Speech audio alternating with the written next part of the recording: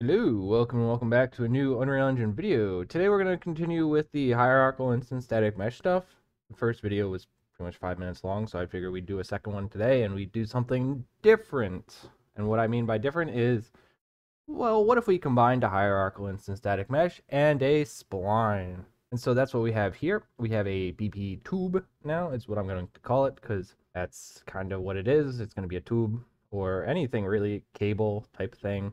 I made a simple custom cylinder here. Basically, I just modeled it and I turned it sideways and I put a metal material on it, and that's pretty much it. Just to showcase what this does. So let's take a look at the actor on the construction script here. It has, this is it.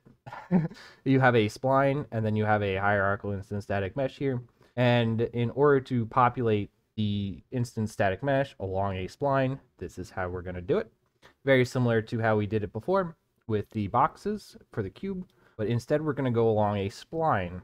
So we still have the same thing here. We have a hierarchical instance static mesh. We get the mesh, we get the bounds, box extent, multiply it by 2, and then break that vector.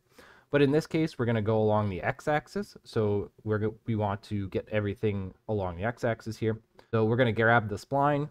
We'll get the spline length. We'll divide it by this x. So that's how many chunks basically we have along it. We'll just simply truncate it so we get an integer. -1 for the for loop. And then as we loop through this for loop, we'll multiply this index by this x value, because that's basically the distance that we're moving along the spline. And then we get the transform at the distance, and then we add an instance, and that's it.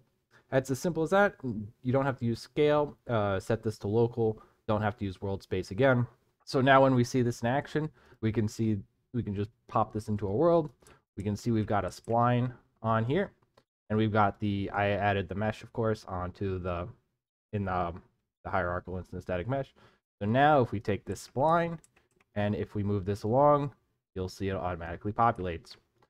And we can use, I believe it's Alt to add another point and it'll pull it along. You can add it right there. Yep. And if we move this, something like this, you can see now it'll bend and rotate. Of course, it looks a little weird because the size of the cylinder is a little off to get it that perfect look. But if it is like a metal cable, I don't think it looks that bad. You might need to adjust some of this.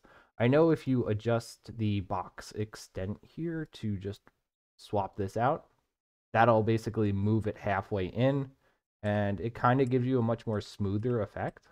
And so you can just kind of just use Alt, move, and it just kind of follows it, and it's like a weird little snake thing now. So that's what I wanted to show you today in part 2. I hope you found that helpful. I hope you enjoyed it, and thanks for watching.